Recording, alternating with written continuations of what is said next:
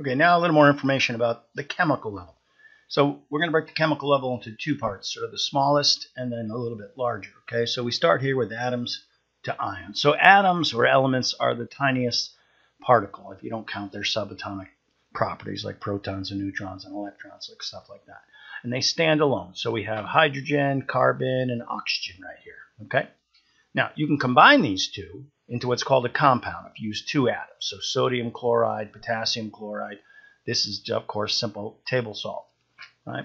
You can also form molecules just by combining two of the same one. So two atoms of oxygen are now considered a molecule. It's no longer considered an atom. It's actually probably the smallest molecule that exists. Here's carbon dioxide. One atom of carbon, two of oxygen.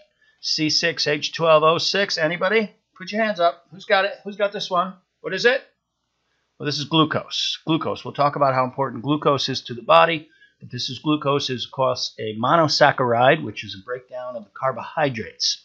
We're going to go into that in the next slide, talk about the difference between these large molecules called macromolecules and how they're broken down in large components to small. Well, this is an example of glucose. It is a molecule, okay?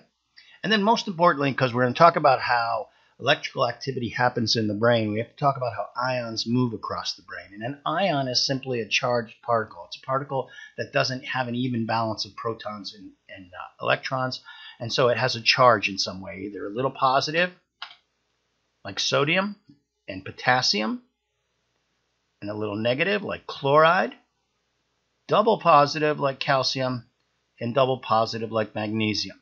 These are the 5 ions we're going to talk about this year. We're not going to go into too much more detail about chemicals, but we are going to talk a good deal about ions. So please be comfortable with these terms, especially these top 4 right here. Okay?